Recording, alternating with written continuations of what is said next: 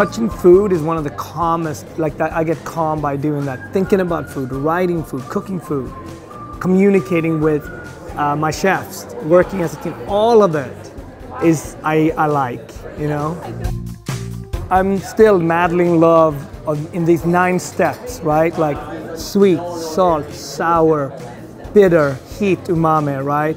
And see it through the lens of aesthetic, texture, and fragrance, right? I've worked for 25 years. I'm equally inspired today, that even more.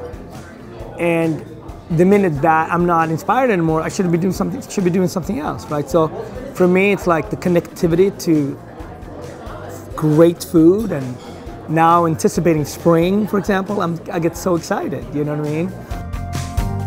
I grew up on an island, essentially, fishing village from my father's side.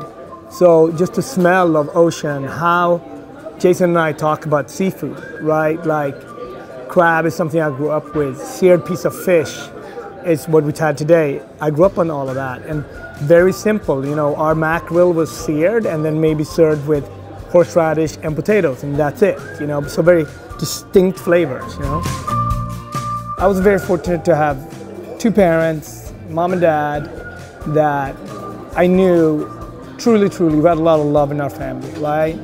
And they were in front of me, they were next to me, they were behind me, like pushing me.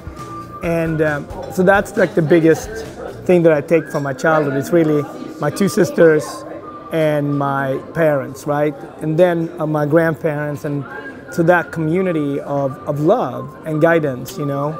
And I think my confidence and my structure really come from that nurturingship.